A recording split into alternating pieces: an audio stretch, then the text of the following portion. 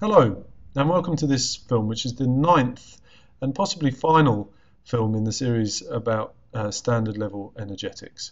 Here we're going to look at a purely mathematical method of doing Hess's law calculations. So that is to say, we're not going to use the cycles that we covered in the last film, but we should end up with exactly the same answers.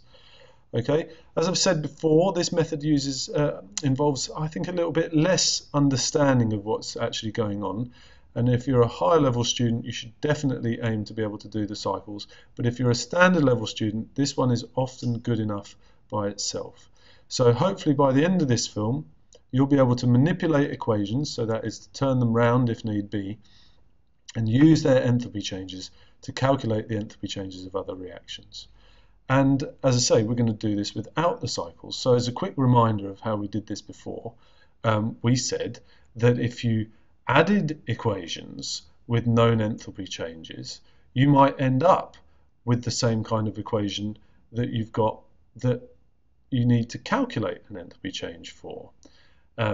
You might find that if you add in fact you would find that if you add these two equations, you remember the E's and the F's are going to cancel. We'll be left with exactly the same equation we've got here, so we can just add delta H1 and delta H2 to find this unknown enthalpy change. Again, that was supposed to be quite a quick reminder. It actually went on for a bit longer than I thought it would. Go back to the 7th film if you need a reminder of it. Anyway, I'm going to use the same examples I've used in the film about the cycles just to show that we get the same answers. Okay, and you might even decide that this is a slightly simpler method, but as I say, in the high level course you actually have to be able to construct the cycles. But without wanting to labour that point too much, let's carry on. Now, here is our reaction whose enthalpy change we don't know. Okay, what we want to make sure we've got from the other two equations is the same substances on the left and right hand side of the arrow. So we've got carbon and oxygen on the left, carbon monoxide on the right. This equation has carbon and oxygen on the left, it's got carbon dioxide on the right. This carbon dioxide isn't involved in this equation at all, so it doesn't really matter what side it's on. But we'll leave this one the same way round because it's got carbon and oxygen on the correct side. This one's got carbon monoxide on the left, whereas it should be on the right.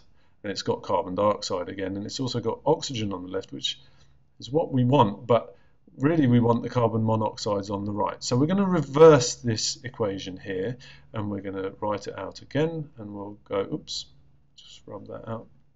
We've got carbon monoxide and a half O2 on the right hand side. If we do that, then we've got a new enthalpy change that is going to be exactly the same size as this one, but it's going to have a different sign. So instead of minus 283 kilojoules per mole, 283 kilojoules per mole. Now then, let's cross this equation out because we're not going to use it, and let's add together, so delta H question mark, we're going to add together delta H1 and delta H3. And let's see what happens if we do that. We'll end up with an equation that has C plus O2 from this equation here, plus the CO2 from this equation.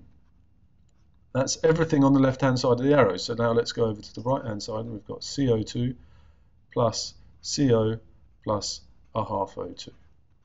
Can we cancel anything? Yes, we can cancel the CO2s. What else can we cancel? We can also cancel this half O2 with half of this one O2, so I'm left with a half O2 here. And if I've done it right, I should end up with exactly the same equation as this. And yes, indeed I have. Okay, so adding those two equations means I can add their enthalpy changes, and just like before, I end up with minus 110 kilojoules per mole. Okay, let's go on to the slightly more complex example, and this was the one involving PCl5 and PCl3. Again, in my unknown equation here, right, I've got PCl5 on the left, PCl3 on the right, and chlorine on the right.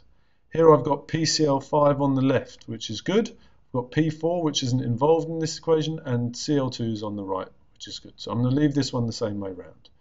In this one here, P4 is not involved. Cl2 is on the left, which isn't great, but remember they might cancel out with these Cl2s on the right. And PCl3 on the right, which is definitely a good thing. So I'm going to leave this equation the same way round. Now let's add these two equations, right? we go 4PCl5 plus P4 plus 6Cl2s turning into, right, because now I've done everything on the left of the arrows, let's do the things on the right. P4 plus 10Cl2 plus 4PCl3. Okay, let's see what cancels. The P4s and these 6Cl2s cancel with 6 of them, so I'm left with 4Cl2. Now notice here, what is this? This equation here looks very much like that equation, but it's 4 times greater than that equation.